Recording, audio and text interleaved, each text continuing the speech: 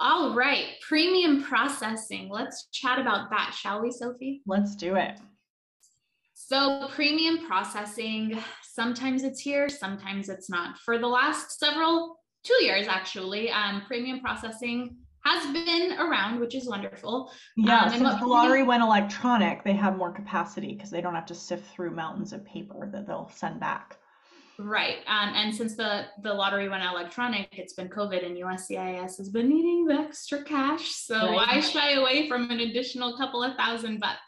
Right. So what premium processing is, it's an option to file an additional form with an additional legal fee that requires USCIS to adjudicate an application. So in this instance, an H-1B application in 15 calendar days. Okay. Currently, premium processing is an additional $2,500 on the legal fee. I'm sorry, on the government filing fee, which the government would be benefiting from. An adjudication does not mean approval. Adjudication could mean, hey, we're going to send you a request for evidence within 15 calendar days. So with that, premium processing is absolutely a good option for some cases.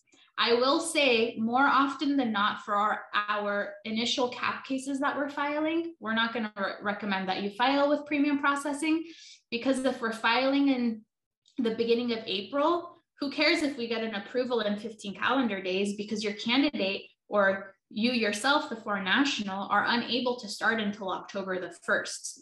So unless we're getting towards the end, we're getting like it's mid-September or even early September, and we still don't have an approval on an H-1B, that's when our team will proactively reach out and say, hey, maybe you should consider premium processing, because if October 1 hits and your case is not approved yet, you still can't initiate or have your H-1B status effective. Yeah. So I would say, three situations where you might want to consider premium processing. One, mental health. Somebody's really nervous about this. Yeah. Two, candidate is on CAP-GAP seeking a change of status from F1 OPT or STEM OPT to H-1B. If it passes October 1st and the H-1B has not yet been adjudicated, the candidate will be required to stay in the US, but their work authorization for CAP-GAP will end on September 30th. So to avoid the situation of somebody being stuck in the US and unable to work, waiting for their H-1B adjudication, it can be good to add in premium processing in September if they don't have it yet. And the third situation is less common in COVID, with a decline of consular processing and visa issuance, but sometimes premium processing can be helpful if somebody needs to schedule a visa interview abroad for their initial H-1B because they're outside of the United States.